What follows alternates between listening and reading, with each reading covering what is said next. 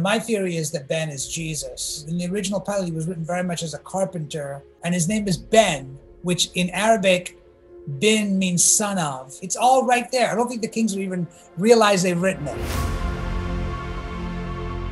You don't have to believe in the supernatural to know that there are people out there who do bad things and encourage others to do bad things for the sheer pleasure of it. Do you need to believe in the supernatural to believe things like confession are what can get you past evil? Put your faith in God. Even if you don't believe the underpinnings of religion, are some of the processes and structures valuable on a psychological level? Michelle's always baffled. She will ask me, "You believe in the devil then?" And I said, yeah. I mean, I don't think he looks like we all think he looks like, but I think he's there because I believe in a supernatural presence to him. We enjoy horror. We enjoy embracing genres. They make our shows less pretentious. Because if our thoughts were really spilled out on the page in essays, it would be the most pretentious thing you'd ever read. So what are we looking at? Psychological assessment and a spiritual one.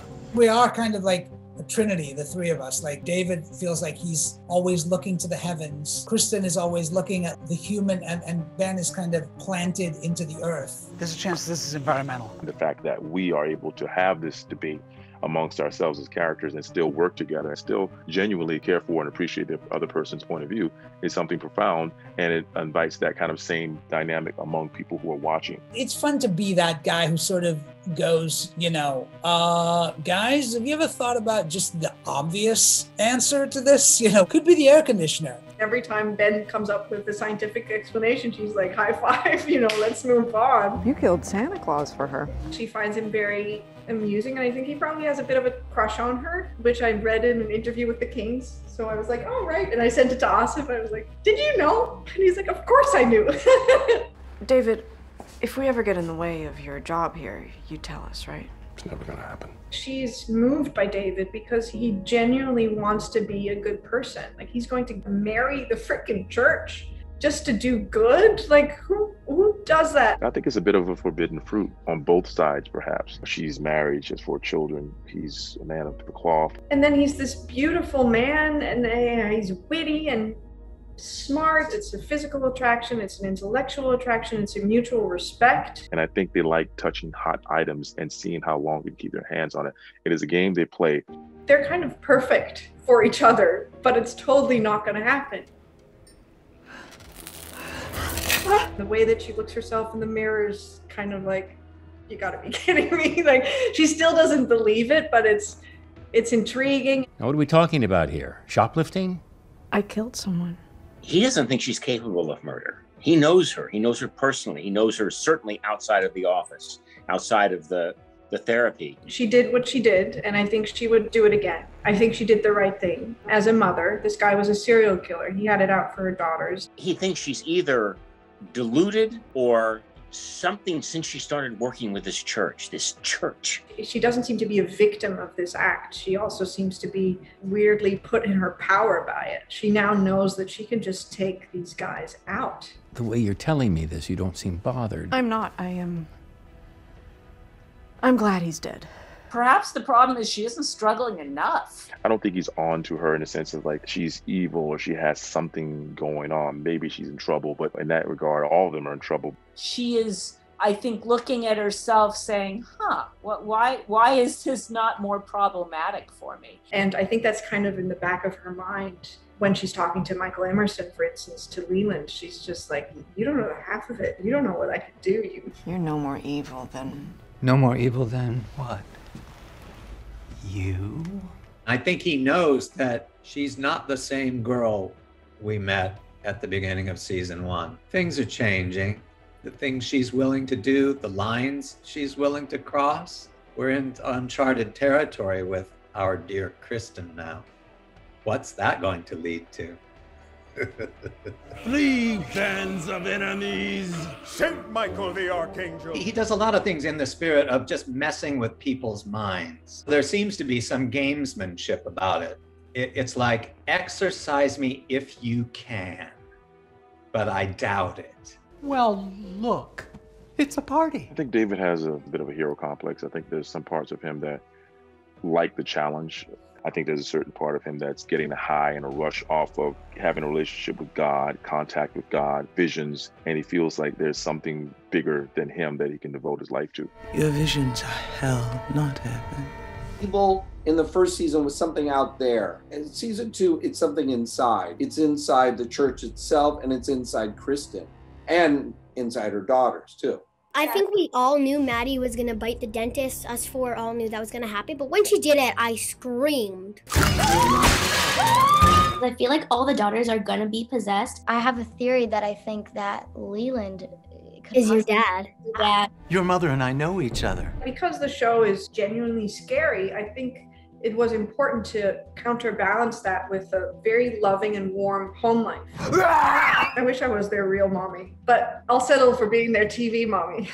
First of all, they're great improvisers, right? They'll give us 3 lines and then it's up to one of us to like improvise things. I'm not even scared. I'm a bit. They basically know what kind of lines they should have, but they improvise around it. We work with our script supervisor, Mel, and she would help us kind of navigate that all. We'll do like rock, paper, scissors over a line. Then Mel will like be like, all right, there's one line that one of you doesn't get. Who wants to add something in? And we'll all like be like, what if I said this? They can talk over each other all day, every day. I do not care. I love these children. Anything can happen. I remember times, Dahlia on the floor, or like Brooklyn hits Dahlia in the face, or like. Oh, that was fun. Even off camera, when they're together, they're just like, it's like a cacophony of sound, We're not even acting. It just comes so natural. We all just connect really easily. Sometimes I think we don't even tell them the camera's on. Like, just let it just go.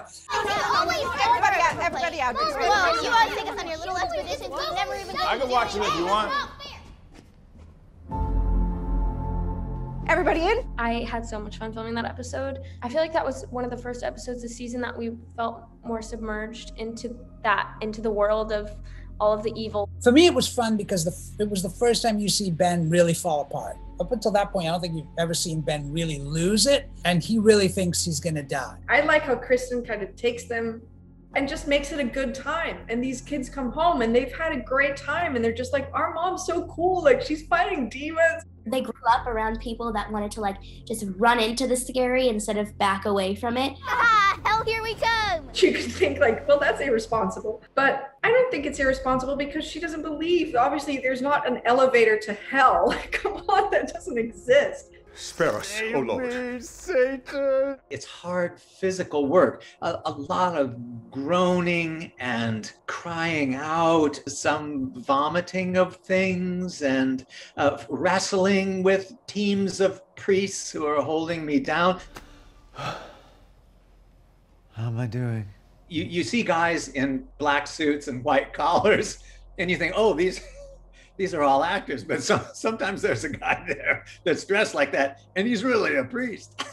I'm kind of afraid of him. Some days I feel like, oh, this undertaking, the scenes I'm in, they're often really blasphemous. Jesus looks unhappy. I just feel like, oh, I need to stay away from, the serious worldly power of the church for fear that they will punish me in some way. The world is getting worse because evil is no longer isolated.